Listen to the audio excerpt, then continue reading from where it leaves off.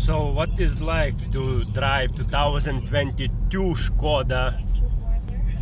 It's really nice to drive, actually. It's Skoda KAROQ. I don't know how it's English people calling that car.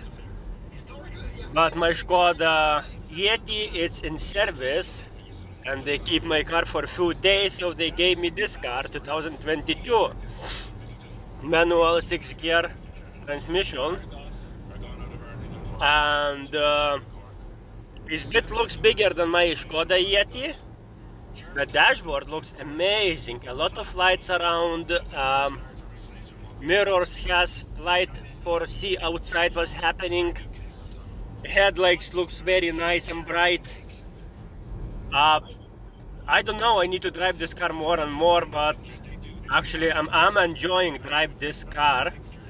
At 40,000 K, I don't wanna pay for this car. For 40,000 K, I can buy some BMW or Mercedes. But it's just overpricing this whole cars, and it's fucking so annoying. Like, why the fuck I need that?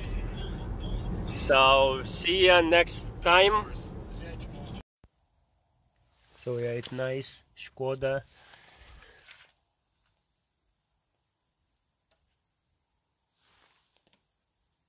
I don't know what the engine is there, but it is like maybe 2 liter, maybe 1 liter.